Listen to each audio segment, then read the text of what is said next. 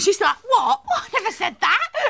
Paula Francis, who, it's alias Diana Corkhill in Brookside. Right. So we're having a bit of a Brookside attack, aren't we? That's a reunion, isn't it? It is. I was in shock. I arrived and went, oh, hello. I haven't seen him for years. I know, you've been catching up. They've been sat there all the way through that going, so what, did you ever see what's happened to Sarah? So having a little goss. Yeah. So you're not actually in it at the moment, though, are you? No, I haven't been in it for a good few years now. Yeah. So what are you up to now? I'm doing Rita, Sue and Bob 2 at the Opera House from the 9th to the 14th of this month. Yeah. So it's really good fun. We're in York at the moment, so I've got to skittle off now and go to York. How many different places do you go to around the country? About 6 or 7 each tour. This is my second tour now. Oh, right. So the play goes out every every 6 months or something? Yeah, something like that.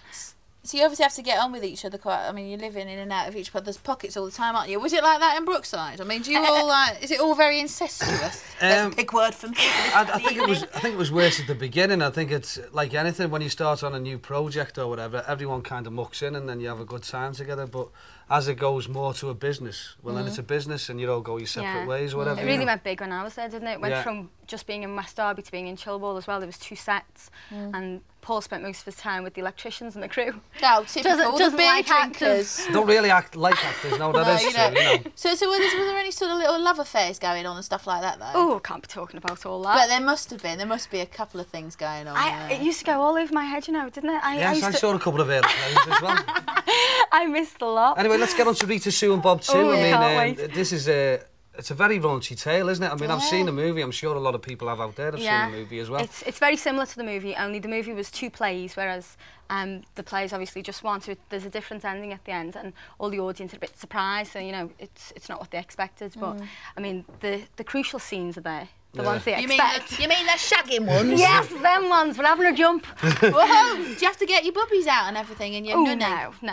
Sorry to disappoint you, but no. No. Bob takes his pants down, and that's as far as it goes. Well, I take my knickers off. There's knickers flying everywhere, actually. You don't? Like the Kimbo. Does your mum know? Oh, yeah. Oh, my My mum came to see it. Did she? Yeah. Now, what was that like, though, when she came to see it? I mean, I was obviously... like, oh... Just made sure she didn't have any opera glasses, you know, so she could... What was it like when your eyes met, though, after she come round, after she'd seen the show? I mean, you bet you expected a track record. No, she actually loved the film, so it was okay. She really enjoyed it, yeah. Right. So it's also, I mean, you've had a boob job, haven't you? Oh, I have. So was that for the play, or...? No, I had that done 4 years ago. Right. It was a reduction, by the way. I was going to say, bigger or smaller? No, Smaller. in fact, it was earlier on today, it came back to me, funnily enough, you know what I mean? Because I remember... I remember Paula, the one with the really big boobs. And then I remember how proud she was, like how happy she was when she'd actually got them sorted out, you know what I mean? Because they used to knock her in the face, you have to have black eyes all the time. Why did you have it done then? Oh, they were huge. And what size were you?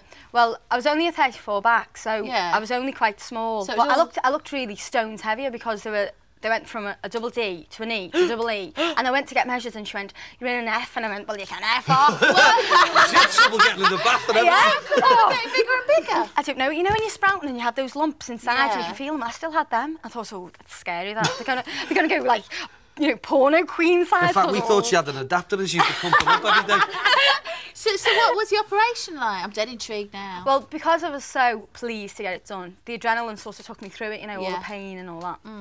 I jumped on the trolley when the trolley came. All the nurses were like, you know, and when it came round, they told me that my nipples might have gone, I might have lost the sensitivity, so I tore open the gown and I had a twiddle and I went, oh, I can feel them! And I passed out, but I didn't know I had bandages round and just these nipples were on show. And I'm lying there, I was lying there on the bed like this, and I come round again and this guy walking up towards me.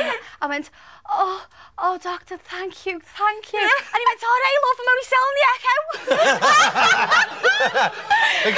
Can you tell us what you did with the rest of them? Because there's a few people looking for the spare parts, you know what I mean? Oh, I don't know what they do. I think they vacuum them out. Right. It's disgusting. I don't want to know that part. But thanks very much. She's a real laugh coming on, actually. And thanks for talking so openly about your boobies. And they look top from where I'm sitting and I'm a girl.